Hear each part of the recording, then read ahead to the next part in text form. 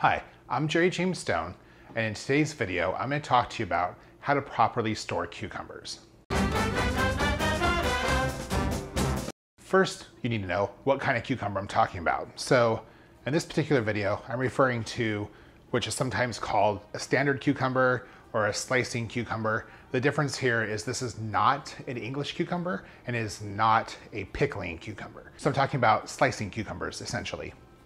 So the thing with cucumbers is they're really kind of fickle for a vegetable that,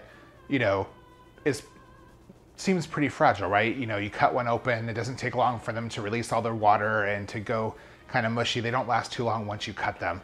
So with a standard cucumber, the most important thing to remember is do not store it in the refrigerator.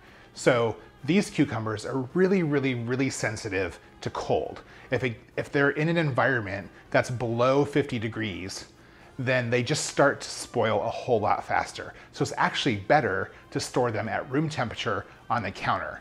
But there's a gotcha to that. The second part is that these cucumbers are also really super sensitive to ethylene gas. Now, what is ethylene gas? Ethylene gas is what all produce emits. Some emit a little, like cucumbers.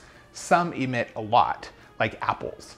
And vegetables or fruits that are really sensitive to that means when they're near produce that emits a lot of that ethylene gas, they're gonna ripen a lot faster. So for example, if you had an avocado that was not ripe and you put that in a brown paper bag with an apple and put it on the counter for a few days, then that's gonna ripen a lot faster than an avocado that is not in that bag just sitting on the counter, because avocados are really susceptible to ethylene gas.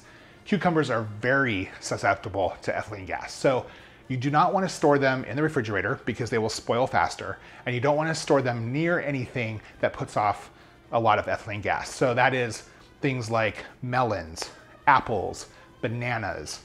Those are things that put off like high amounts of that gas. That's really important. If you do happen to live in an environment where you can't store it at room temperature, like I said, they prefer it to be above 50 degrees. For some reason, you have to store it in the refrigerator just because of the humidity where you live or the heat where you live. You don't want to store that cucumber in there for more than 3 days. And if you do, it's probably gonna spoil a lot faster than you want it to.